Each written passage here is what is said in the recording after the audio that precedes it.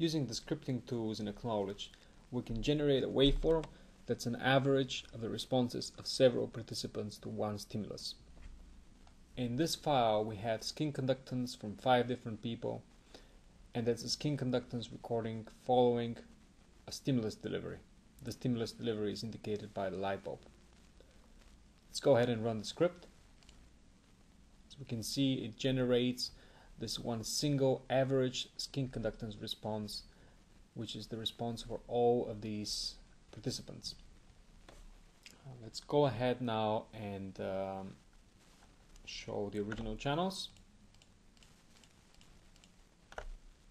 We'll go ahead and delete that response.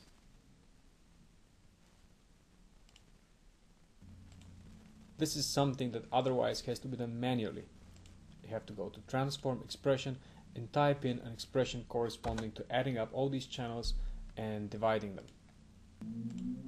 One additional benefit of using scripting is that we can change the script so that we average only the visible waveforms. So let's go ahead and leave only the waveforms for the boys. We're going to hide waveform number 3, waveform number 5, and waveform number 6. I'm hiding waveforms by holding down the Alt key and clicking on the channel number.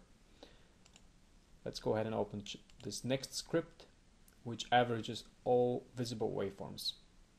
If we hit run, it generates a new waveform that gives us the average response only for the boys in the sample.